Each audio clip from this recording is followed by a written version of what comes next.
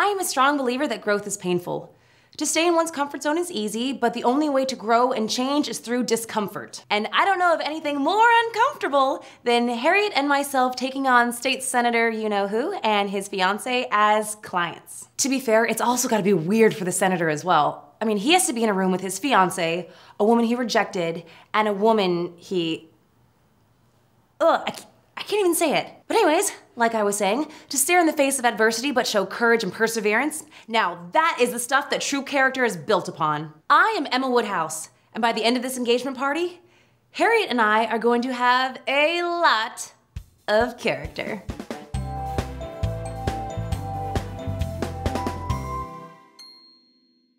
Working with the Eltons is not going to be easy. Especially for Harriet. She promised she could do this, but I know it is going to be really hard on her. And I can't live with myself if I have to see her be miserable. It is a constant reminder of what I did to her. But we are professionals, and we will treat the Eltons' engagement party like we would any other job, and we will take no prisoners. We will go for the gold. We will shine like the top of the Chrysler Building. We will do, forget it. Good morning, Emma. Good. Holy high heels, somebody went shopping. I remember you said once that high heels can give you confidence. I think I'm gonna need some extra today. Good. Are you sure you're okay with this? I think so. I mean, I don't know. It's an engagement party for Senator Elton, and my first job as event coordinator, it's a lot to handle. Do you want some advice? Always. Okay. Be professional, because that's what you are now. We are a team, and I cannot do this without you, so I need you to push all those feelings aside and press forward. Don't do it for you, do it for the job. I'm here for you. We'll get through this together. Thanks. Where do we start? Well, let's focus on today's meeting. Sure. When planning an event, you want to work from the big picture down to the little details. So when Caroline gets in here, what do you think we should start with? The theme of the event. I've already picked out some options and started organizing them into sections. There you go. I couldn't sleep last night, so I stayed up until 3 a.m. working on it. Show me. Well, here are the most popular party theme ideas from 2010 until now. Here are some more historical themes, and these are a bit more quirky and offbeat, but still really elegant. That is a great start. Thanks. I want to do a good job. And you will. Remember, you earned this position. You don't have to prove yourself anymore. But I want to show you that I can handle the responsibility. Good. Well, Caroline is coming in a few minutes. Why don't you go up front to greet her? I will. We got this.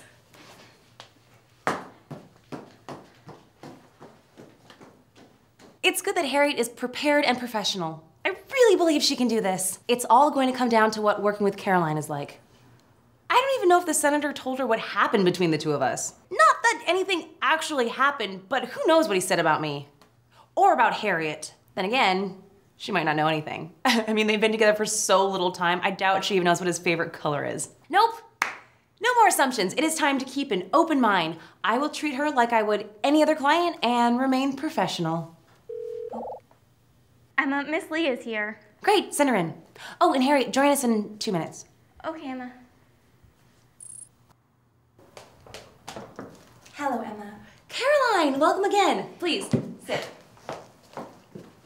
You're comfortable with this? I'm documenting Your Greatness. James told me. I'm used to it. I love documentaries. Great. Well, I'm so glad that you and the senator decided to choose us to have your engagement celebrations. Well, originally, I thought I could do it all by myself. I once threw a huge bash for my brother's birthday party. It was very memorable. I'm sure it was. If you don't mind me asking, why did you choose us? Well, James insisted that we bring on some help, and he's right. I'm the bride-to-be. It's my day. Let someone else do all the grunt work. I see. Well, thank you. You're welcome. I hear you make it fun. I do.